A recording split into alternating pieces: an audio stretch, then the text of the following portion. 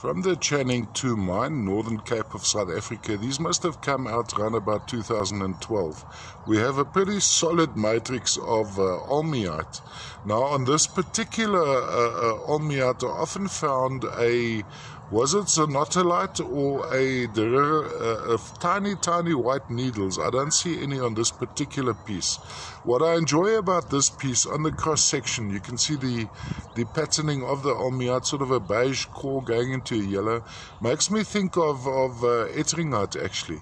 But then this section, this particular section, very, very bright and lustrous. Little calcite crystals dusting it here and there. Color-wise, we're looking at a beige to almost a yellowish beige. These do fluoresce under shortwave UV light. Fluorescence would be almost a rhodochrosite red going, or a rhodochrosite red going into a pink.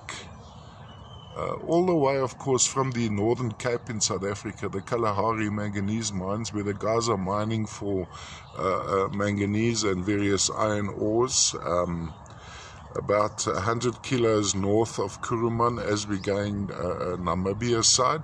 So technically speaking, Orange River, well, yeah, it is, this is an area of its own, but it's pretty much in the same region, Northern Cape, as our so-called Orange River deposits of the lovely quartzes.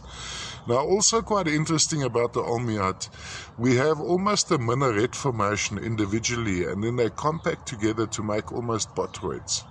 Very, very bright, vibrant, lustrous piece, and under shortwave UV, quite magnificent, all the way from the Channing 2 mine, Northern Cape of South Africa.